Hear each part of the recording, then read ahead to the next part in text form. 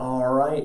Hopefully if you're watching, you did as well on your test as my students in here did. Very pleased with how all of them did. But if a future y'all are watching, hopefully you did well also. We're going to start with a practice exercise today, though. Practice exercise 61. Practice exercise 61. Won't need your calculator, just practicing some more algebra concepts, continuing with that theme. We will eventually leave that theme, but for now, sticking with it. And practicing some evaluation or numerical substitution here on exercise 61. You're told that A has a value of 2, B has a value of 3, and X has a value of 4. At your seats, find the value of each of those expressions.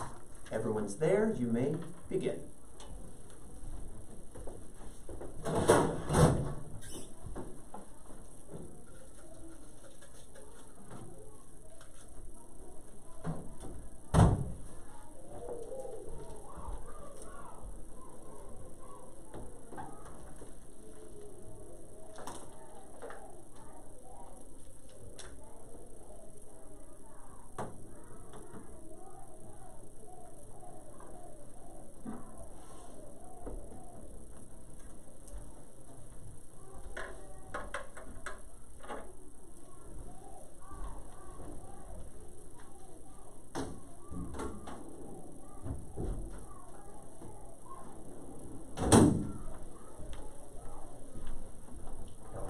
What they're saying down there?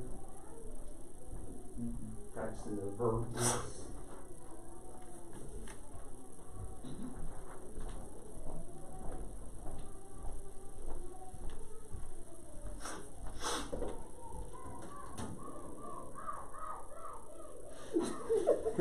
How many of y'all wish you'd memorized them in 4th grade like you're supposed to? Would they like a whole lot easier now, wouldn't it? Yeah.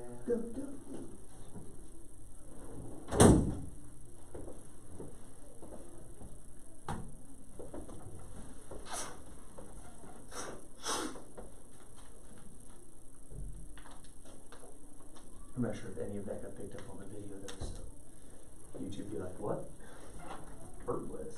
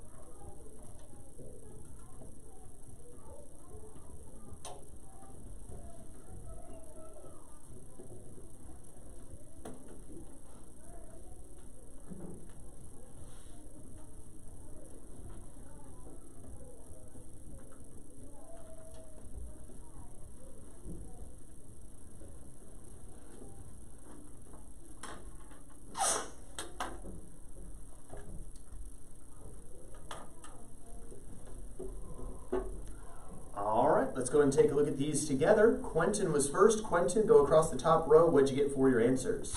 10. Yep. 85. 288. Yep. 32. Excellent. Top row again was 10, 85, 288, and 32. Next row going across. 16. Yep. 7. Good. 65. Correct. 48. Excellent job. Got them all. Anyone else? Oh, look, that bottom row again was 16. He has the answers written on his wrist. Yep. 16, 7, 65, 48 were your answers. Anyone else get them all correct also? Though maybe not as fast as Quentin. Questions on any of those? Questions on any? Can you grade them? No. That'd be very nice. No, I've already graded 2, so I only have 1 left to grade, and this is not it. The entire quarter? You're going to go. We do 3 per quarter, as I told you before. So we take 3 as a quiz grade each quarter. I've already taken 2, so just save it for later. But you never know when. Could be any time. Though there's that liberating feeling once you get that 3rd one out of the way. I remember in high school myself saying, well, at least it's out of the way now. I don't have to worry about it being graded until next quarter. Is that where you get most of your teaching tactics from past teachers that you've had? Oh, yeah. Okay. That's the key to success in life, my man, is watch what successful people do and steal their methods and I act didn't like even know they're we yours. had pre-recorded, so I've just been over here like, oh, is this one going to be graded? I never knew that we had I pre-recorded. told you at the beginning of the year we grade 3 per quarter. You did? Very first lesson, I told you how it works. Anyway, you can go back and watch the first lesson on, actually it would be the first lesson we actually did one of those, so it might have been like lesson 2 or 3 or something, but anyway, you can go back on YouTube and watch, if you don't believe me. Alright, get your compass and straight edge out if you would please, along with some paper, and we are going to begin and work over the next week or so on several more constructions. As I mentioned earlier in the year, I mentioned a lot of things earlier in the year. But as I mentioned earlier in the year, usually we'll do constructions in sets of things. So we'll teach the material, do some constructions. Teach the material, do some constructions. We're going to get back into those. But remember when I gave you the definition of a proof, I said a proof is the process whereby the truth of a theorem or the correctness of a construction may be established. We're going to prove our constructions. We couldn't prove the first 8. Because at the time, we didn't have the wherewithal to prove it. We didn't have any facts, knowledge, or anything. So I want to go back now and briefly discuss the proofs we would have used had we had the knowledge we have now to prove our first 8 constructions. Moving forward, as we begin more constructions tomorrow, every construction we do, we will discuss the proof first and then get into the construction, or perhaps show this is how, this is what we do, this is why it has to work. Okay, so even proofs, or even constructions will be proved as we move forward. But I want to start with constructions 1 through 8, so let's practice them. It'll give us a good review, but also give us an opportunity to discuss why does this work. So our very first construction, if you would, go ahead and draw a line on your paper. For your very first construction, go ahead and draw a line on your paper. And for our first construction, we were constructing the perpendicular bisector of a given line segment. We're constructing the perpendicular bisector of a given line segment. Favorite color? And we said the first thing we'll do is we'll open up our compass a little bit more than halfway. We'll have the point of the compass at one end point, and we make an arc above. And we come down here and we make an arc below. Then we keep the compass open the same amount, go to the other end point, make an intersecting arc above and an intersecting arc below. And then to finish, we would connect the dots. Now, we've already actually discussed the proof of this earlier in the school year, not necessarily formally saying, oh, this is the proof of construction 1, but I did actually address this. So I'm curious to see if anyone remembers or could figure out, why does this have to work? Why does this have to work? Volunteer. I have a question. Can Yeah. you show that again? I was trying to. Can you show me what you did the first time? You don't remember construction 1? I remember. No. Put the point of the compass, arc, arc. Point of the compass, same arc, arc. Connect the dots. So why does this have to work? Because. Big brain. It's from only What are you one doing when you open your compass, class? You're measuring out some distance. right? So this point right here then has a set distance to this endpoint, correct? And the same distance to that endpoint. We could say then that this point, class, is equidistant from these two endpoints. What about this point down here? Equidistant. And any point that is equidistant from the ends of a line lies in the perpendicular bisector. And considering 2 points determine a straight line, 2 points, each equidistant from the ends of a line, determine the perpendicular bisector of that line. All of these things have been proven already, therefore this construction has to work because it's based off of things that have been previously proven. Now another way you could do it, I suppose, would be to draw this line here and this line here. My arm was covering the end of the line, I didn't know where the end of the line went. This line there, and we could say, well, I know these two lines are equal because they're equidistant, right? The measurement of the lines is the same. And of course, I know this line is equal to itself by identity. And Let's see, could we get any angles equal? Well, yeah, I guess we could say, well, if we have equal sides, we have equal angles, but that'd be side-side angle, wouldn't it? So congruent triangles don't really work that way. Though we could also say that this line is equal to this line. And in fact, all four lines have to be equal, correct? So therefore we have opposite sides equal and opposite sides equal. Therefore it's a parallelogram, correct? And we know the diagonals of a parallelogram must bisect each other, so these two pieces must be equal, and therefore these two pieces must be equal. Oh, and therefore by side, side, side, we have congruent triangles, therefore equal angles. And by definition, if adjacent angles are equal when two straight lines meet, they are right angles, so therefore perpendicular. Therefore perpendicular bisector. Much harder way to do it, but it does work. Yes, sir. Why must the sides be equal? Why must what? The sides be equal. These sides? Right. Because they all have the exact same measurement. How do you determine the length of a line? You measure the distance of its endpoints. All the endpoints can coincide, therefore it must work. Yep. All right. Questions on this one? Our second construction. Go and draw an angle on your paper. Our second construction was to bisect an angle. So, for sake of review, let's go ahead and draw an angle. You'll recall that to bisect an angle, you were to take your compass, open it up so that it would fit on both lines, and make an arc through both sides. You were then supposed to move the point of the compass to one intersection, open the compass really any amount. I'm going to open it a little bit more. Make an arc. Keep it that same new amount then. Go to the other intersection, make an intersecting arc. And when you connected the dots, we said this would have to bisect the angle. At least I told you it would bisect the angle. Now we're going to say it has to bisect the angle. Question: why must this bisect the angle? Give me some thoughts. Chris? That's from any point on, so if from a point, it's equidistant from any point. I always mess up how the wording on this one. That means we don't have it memorized. Yeah. You can't mess up the wording if you've got it memorized. The point on a line is equidistant from the endpoints, or no, from a point on the line is equidistant from the. That's not it. Why don't we draw auxiliary lines here? What do we know about the two auxiliary lines, class? They're equal. Because we measured it that way with the compass, right? That's why we had to keep the compass open the same amount so that those two lines would be equal. What do we know about these two lines? They're equal, because their endpoints can also be made to coincide. What do we know about this line? It's equal to itself. Equal to itself. So what do we know about the triangles? They're Congruent by side, side, side. So what do we know about the corresponding parts? They're equal. Equal. So therefore, if these angles are equal, this line is a bisector, right? So again, that's one of the ways in which we could prove that as well. Another construction we did was to copy an angle. So you'd be given some angle and asked to construct an equal angle. Of course, the first thing you do is draw one side of the new angle. So you're going to draw an angle and then draw one side of what will be the new angle.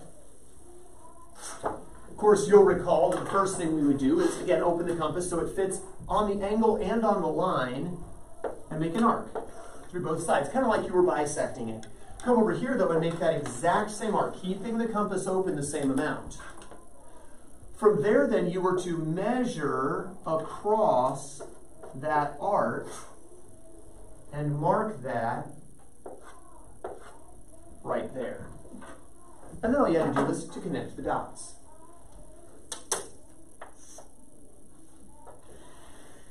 And I told you the angles would be equal.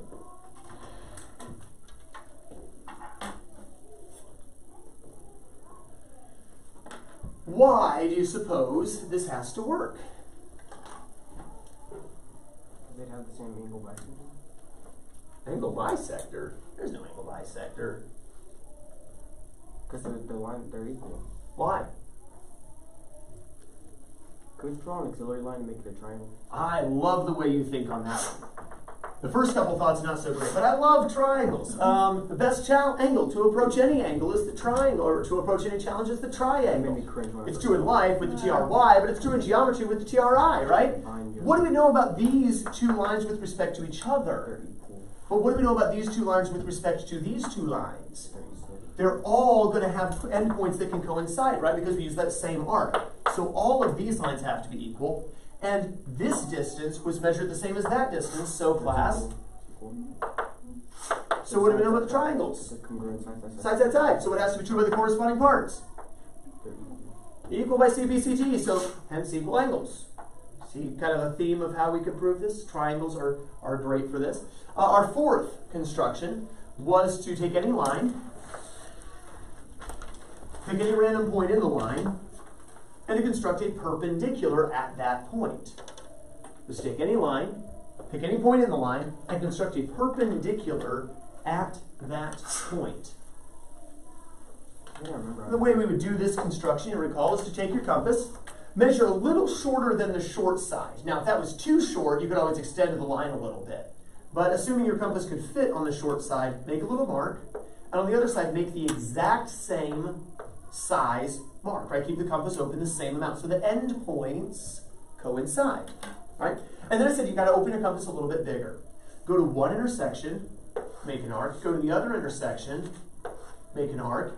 And when you connect the dots down, you will get a perpendicular. Begs the question, someone besides Chris this time, why must this work? But maybe steal Chris's idea. As I said before, the best ideas are often stolen.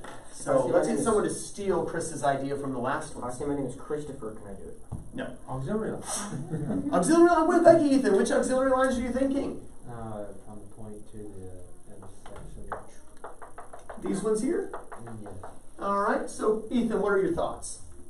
Well, the line in the middle is equal To itself, okay. because it's identity.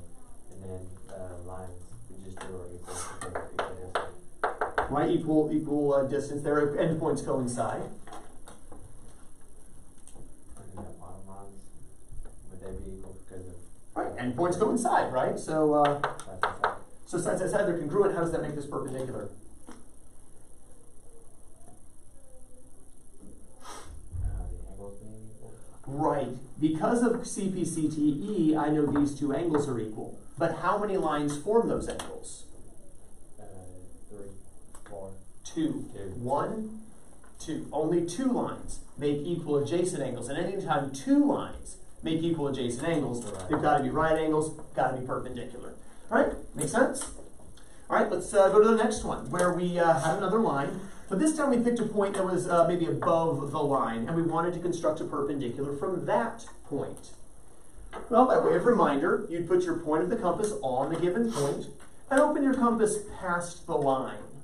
From there, you would make an arc that cuts through the line twice, like a smiley face with one eye. So there's Cyclops construction. Then we give our Cyclops a goatee.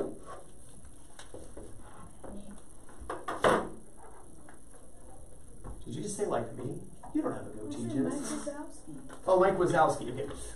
Holy true. All right. And then we would connect the dots through to get our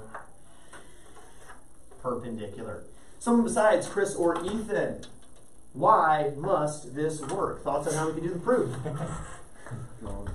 Ah, Quentin jumps up there. Way to go. Way to go, guys. Take the lead here, all right? So you said draw auxiliary lines. What auxiliary lines are you thinking? Point to end Point to where the arc where the smile cuts. All right, so one there and one there. Okay? same on the other side. Same on the other side. So down here to this point. Okay? Top sides are equal. Right, now these two sides are equal, and if you didn't change your compass, these two are equal to the same thing, but if you had, and you could have, these two are equal. So let's not assume these necessarily equal those, though you could. Then what?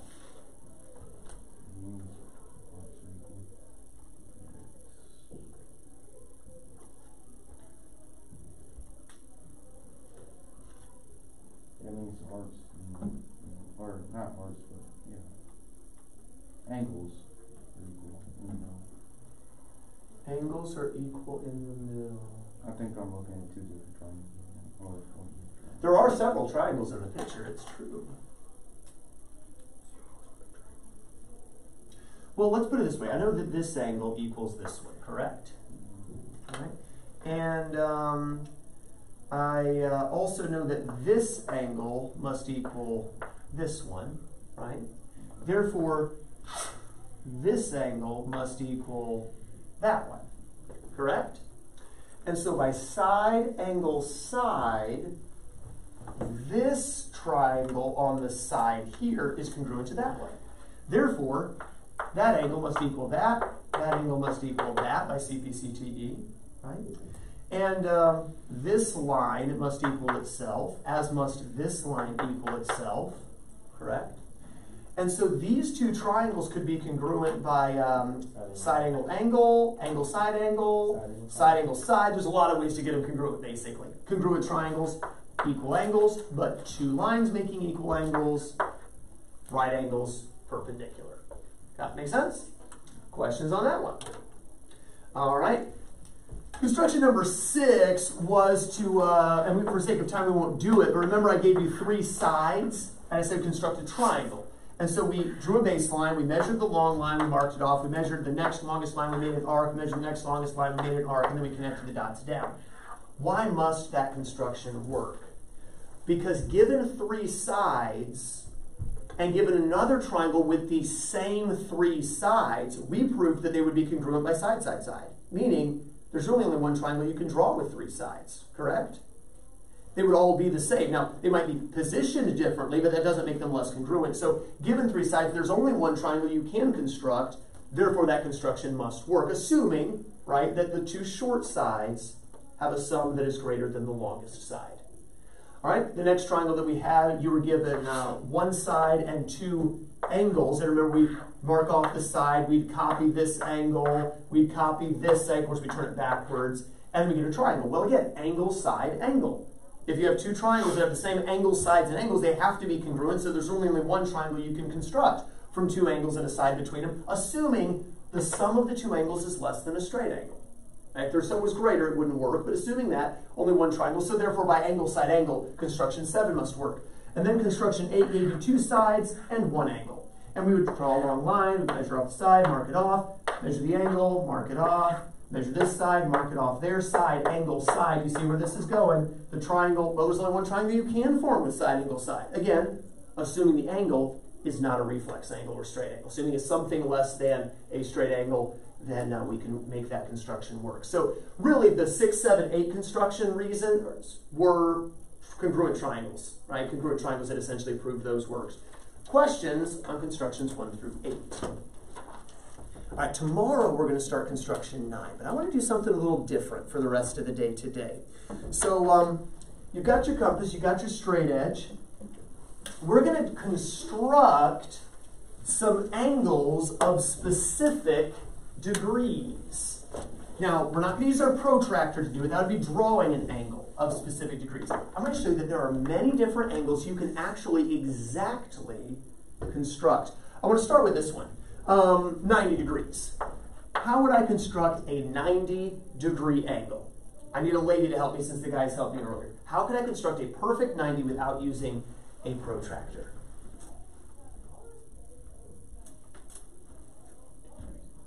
I'm sorry? Draw a line? I'm sorry, I can't hear you. Draw 2 lines and make an L.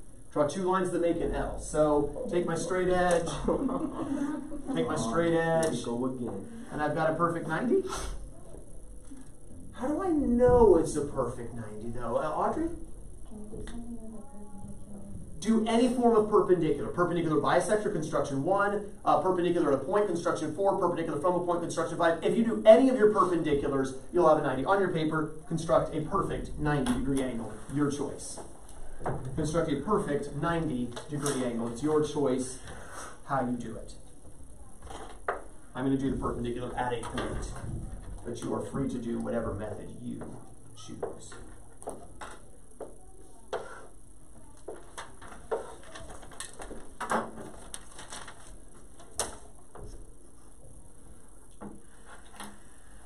Boom, I have a perfect 90-degree angle. Do you feel accomplished? I didn't think so. I never feel accomplished. It's okay, because I'm going to show you there's more angles than 90 that you could construct. Do now. You could construct a perfect 45-degree angle. Someone besides, okay, so it's down to Kendall, Genesis, and Jamie. One of you needs to figure out how we could construct a perfect 45. Angle bisector. Bisect a 90, right? So, now that you've got your 90, pull out your compass, bisect it. Kendall's like, I got this one, I'm going to jump in because they're going to get harder, and I don't want to have to try to answer one. Smart, smart. That's always my strategy. If I know the answer to something, volunteer quick on something you know, because once you get your answer in there, you know the teacher's going to call on other people, and you can sit back when you don't know. All right, so 45, and technically you get a couple of 45s, don't you? But you get a perfect 45-degree angle by bisecting a perfect 90, which I can construct. So therefore, you can construct a 45-degree angle anytime you wanted one. How would I construct a 22-degree 30-minute angle? Jamie or Genesis? Would you do another of the angle bisectors? I would bisect a... You bisect the 45. Good, bisect one of your two 45s you've got. So, I'll bisect the top one just to be different.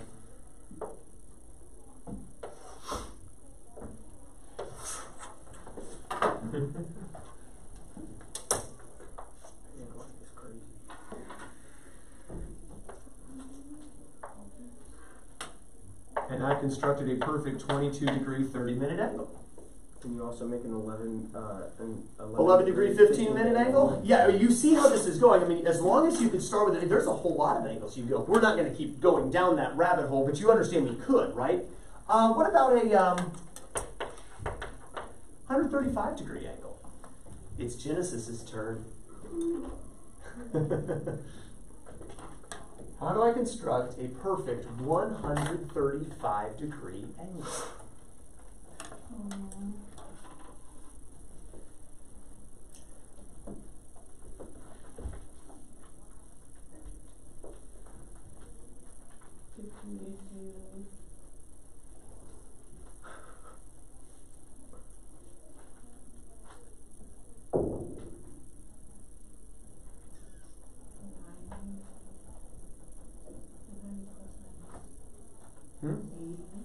I was thinking 90 plus 90, but 90 plus 90 is not 135. No, 90 and 90 is 180. But like if you have 90 plus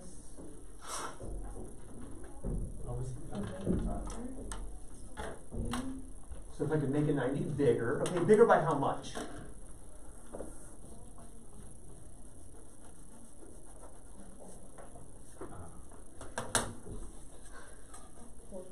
By 45. And since in fact, technically Genesis, I have a 135 on the board already. Here's 90, and there's 45. So technically, at your seats, go ahead and mark that you already have a 135-degree angle. For that matter, 112 degrees, 30 minutes. No. Thoughts, anyone? What? I already have that too. If I take the 90 and one of my 22.5s, right? This would be 112 degrees, 30 minutes, wouldn't it? No. Ooh, how about this? No. What about, yes. How about 157 degrees, 30 minutes? You would add the 122 and half. We already have it. We don't already have this one. At least not the way I drew it. You would add 122. To what? The 90 or the 135. You could add it to the 135. A couple ways you could do this. You could tack it onto the 135, or you could subtract it from 180. I want you to do this. Just draw a straight line and pick a random point to call your vertex. You've just drawn a straight angle, right? So we just did 180, which is great. I want you to take your compass, find wherever you marked your 2230. Make an arc on the 2230, make an arc here. Measure and measure. And by essentially subtracting a 2230 off of 180, I leave myself a 157.30. Does that make sense? So you can subtract angles away from things. So, for instance, if I wanted a 67 degree 30-minute angle, technically I have this one already as well. Just take the 45 and the 2230 together, right? But if I didn't already have that, make a 90, perpendicular, measure this and mark it off of the 90. And by subtracting it away, I've given myself 67.30. That make sense? So some different angles we could do there. How about this? Let's change gears there. What about a 60 degree angle? I'm going to open the floor to anyone here. How do I make a perfect 60? It's a special number. Get a 30, get a 90 degree, and then get a 30 degree. How would I get a 30 degree? You're right, if I could get a 30, I could subtract it off a 90, I'd be good. But since I don't know how to get a 30, You can't get a 15 either, can you? not from this. We have to come up with a whole new way to do it. But it's a way we should think about it, because 60 degrees is an angle number that should resonate. You can. What kind of triangle, Audrey? An equilateral triangle. Do we know how to construct an equilateral triangle? Therefore, we know how to construct a 60 degree angle. In fact, we know how to construct 3 of them, technically. Draw any line.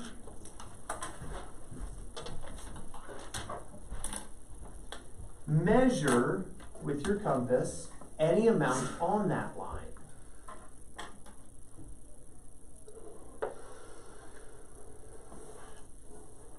And make a nice sweeping arc.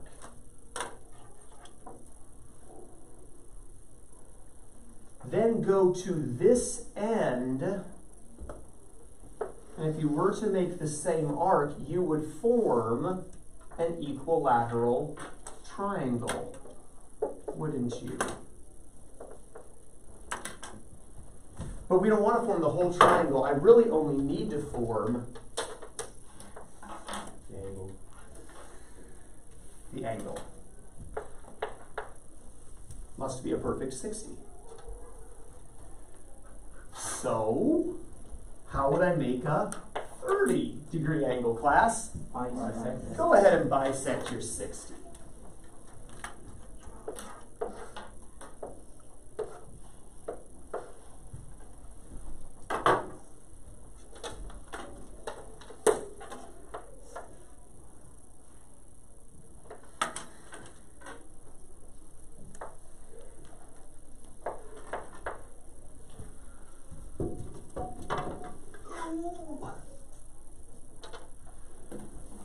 How about a 120 degree angle?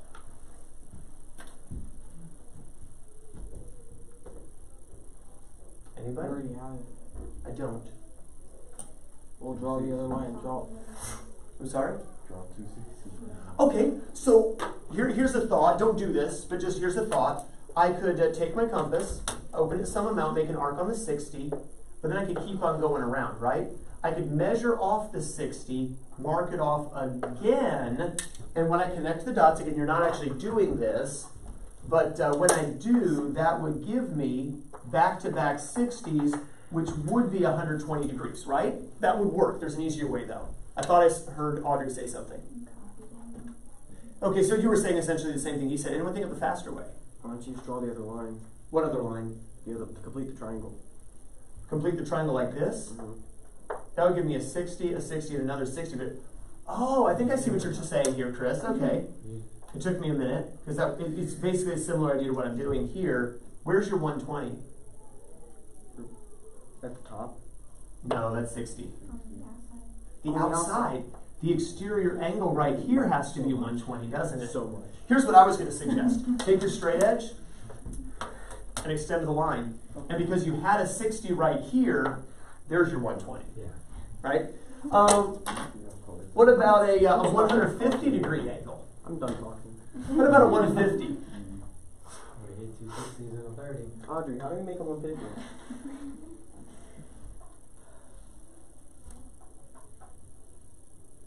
Anybody? You already have it. I already have it. Where is it, Quentin? Oh my goodness. Where your 120 is. Where my 120 is. Yeah, you have 120, then you have half of the 60. That's Oh, okay. So you say where the 120 is, right here, and then the other half of the 60 is 150, right? What if I wanted to get 165 degrees? Bisect the 30. If I bisect the 30, that'll get, so let's go ahead and do it. Let's bisect the 30. Let's bisect the 30.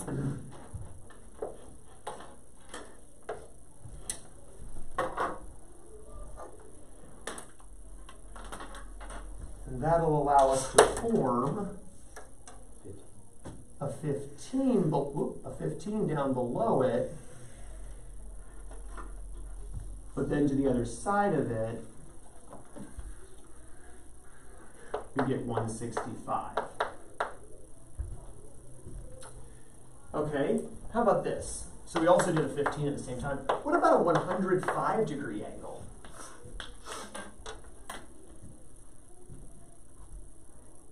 Jamie? We take the 15 and add it to a 90 degree. Yeah, so let's do another perpendicular real quick.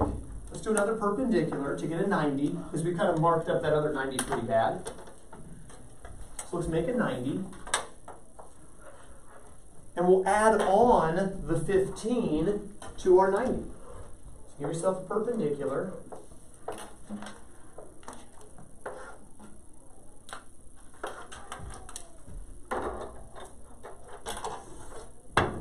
Drop something.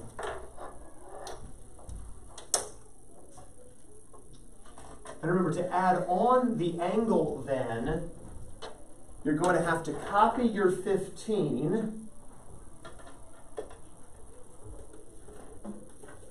which is a small angle, so it's not going to be easy. I don't have enough room for that. So let me take it in about here.